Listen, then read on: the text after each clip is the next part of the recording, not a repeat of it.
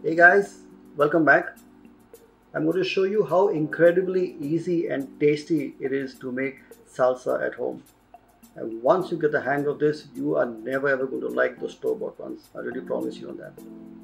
I like to roast my tomatoes because it gives a very nice smoky, rich, deep flavor to the salsa.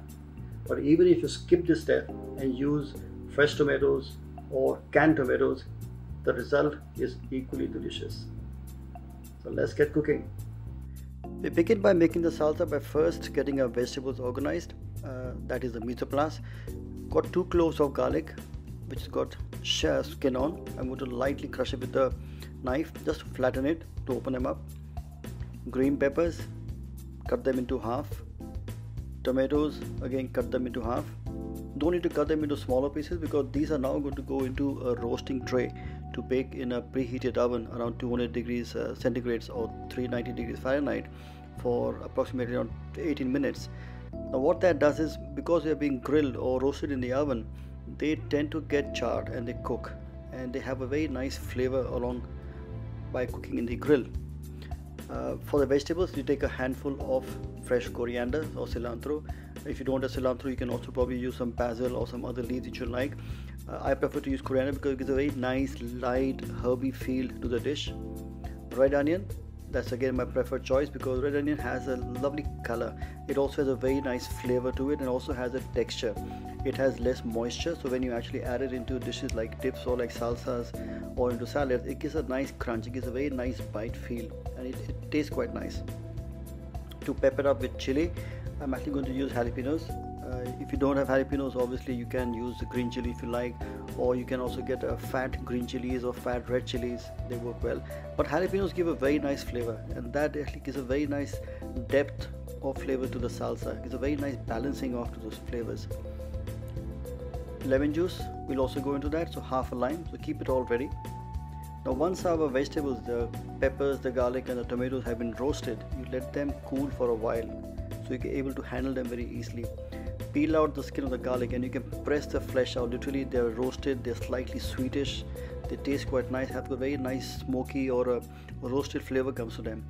Peel off the skin of the tomatoes and also the peppers, and because they have been pre-roasted in the oven, they have been cooked, they peel off quite easily.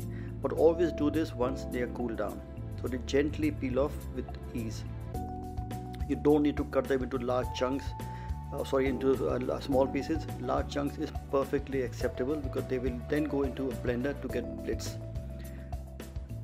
For blitzing it, I prefer to use a food processor because it really helps to break down the pieces into tiny pieces and not very fine paste.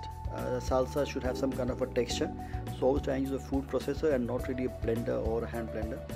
Add the peppers into the food processor, your coriander, your garlic, your onion, your tomatoes, all go in now, and a good squeeze of lime, almost half a lime. I prefer to use lime than lemon because lime is much more citric. It gives a very nice flavor to it. It's much sharper, and that's what you need. Don't forget that tomatoes also are quite sour on their own, but the citric from the lime really works well. Salt, very important. If you can get a smoked salt, even better. Otherwise, a normal salt works perfectly well. Now we basically blitz it up till you get like a coarse texture, and because there is no skin, there is no particles involved, it will blitz quite easily and quite instantly. Check the seasoning. It's very important that the seasoning has to be right. If you need more, you can always add more. If you do find that it is a bit too sour or too strong in a flavor, you can add a small amount of sugar if you like.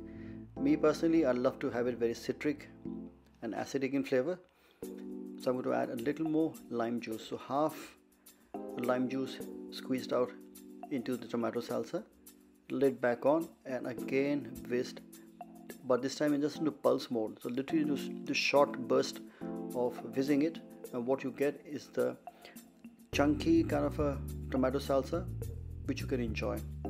And for me, is best to add with some tortilla chips or with some nachos. Bon appetit.